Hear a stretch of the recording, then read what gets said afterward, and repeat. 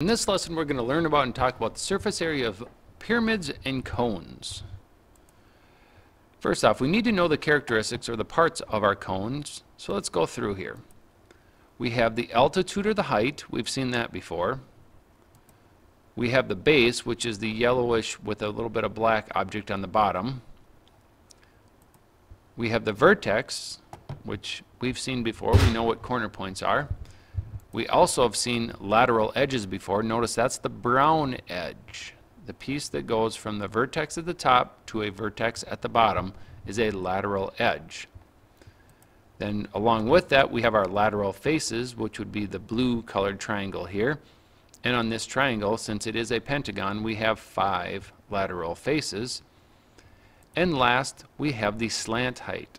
Slant height is a new term for us.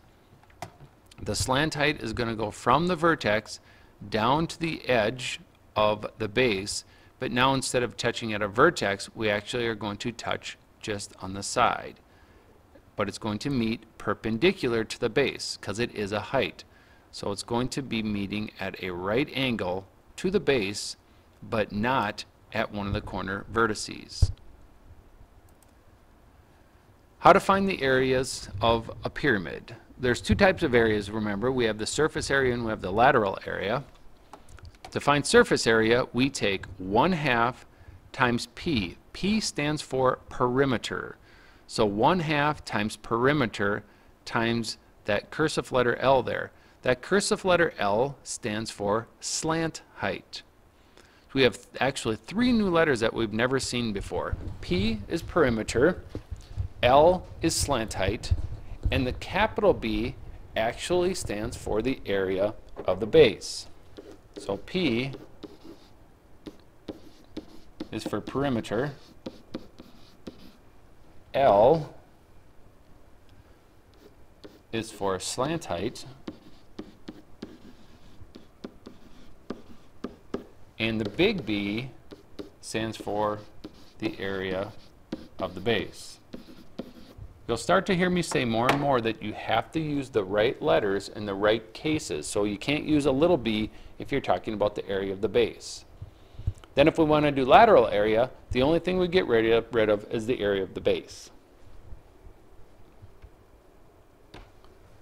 Find the surface area of the right regular pyramid. Regular means that the base of that pyramid is a square. So we have a right regular pyramid.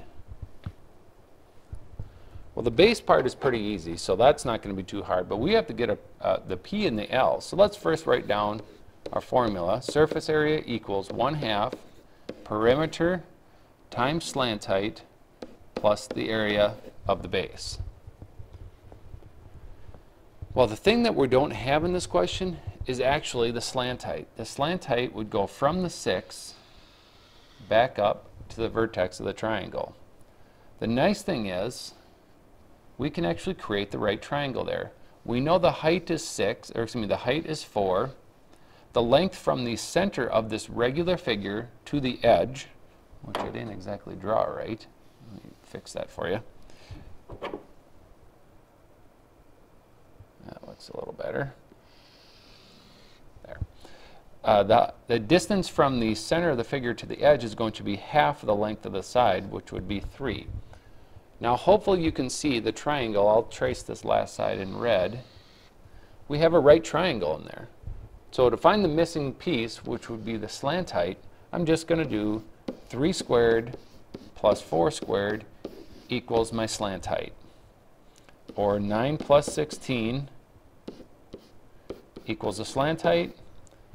And from there we can get the slant height is 5. Now we should have everything we need for the formula.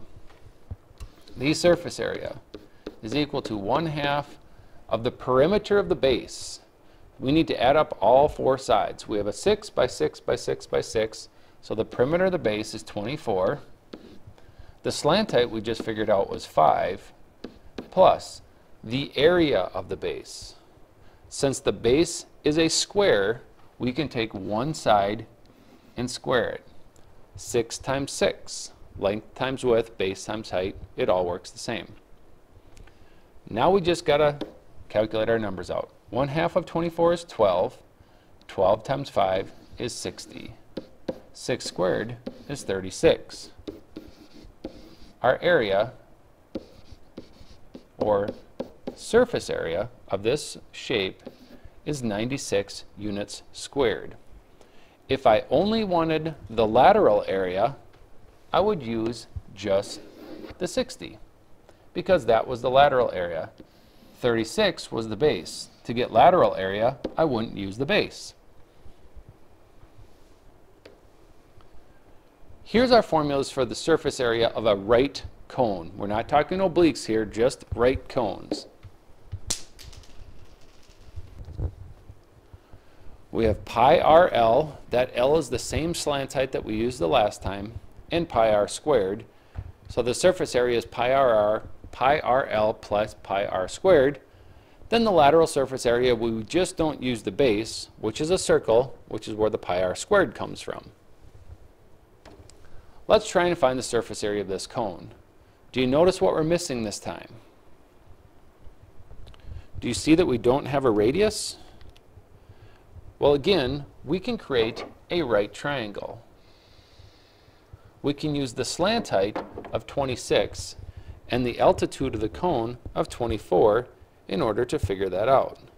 We can once again use the Pythagorean theorem to figure out the length of the radius. We would do 26 squared, that's our hypotenuse, equals 24 squared minus b squared. Simplifying this, you would get 100 equals b squared, or b equals 10. B being the length of our radius. We now have everything we need. The surface area of a cone is pi r L plus pi r squared. Now substitute. We know r is 10. We know L is 26 plus pi times 10 squared. So surface area, we're getting closer, is 260 pi plus 100 pi.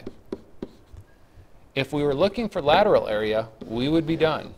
The 260 pi is our lateral area. But if we want surface area, we need to add these together. 260 pi plus 100 pi is 360 pi inches squared. And like I've said before, it is a-okay to leave pi in your answers as long as it is completely simplified and completely put together. That's the end of pyramids and cones.